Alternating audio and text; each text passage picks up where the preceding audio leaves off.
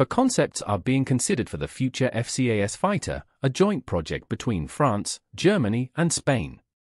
A representative of the French Air Force said that a final decision will be made in the first quarter of 2025. It is planned that the choice will be narrowed down to 2 concepts by June 2024, and the final version will be revealed by March 2025. The move marks progress in the European FCAS fighter jet program, which has faced political difficulties almost from the start. French officials also stressed that at the moment there are no signs that Germany plans to withdraw from the program. There is a good working atmosphere and results are being achieved, said the French Air Force.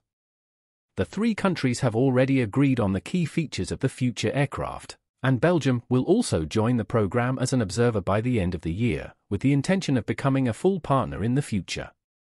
It is planned that the new aircraft will replace the German Typhoon and the French Rafale, combining manned and unmanned aircraft from 2040. FCAS is a European program of a new generation of aviation systems developed by Dassault Aviation, Airbus, Indra Sistemas, and Thales Group.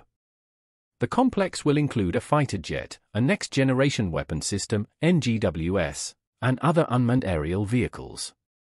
The program was announced by French President Emmanuel Macron and German Chancellor Angela Merkel in 2017.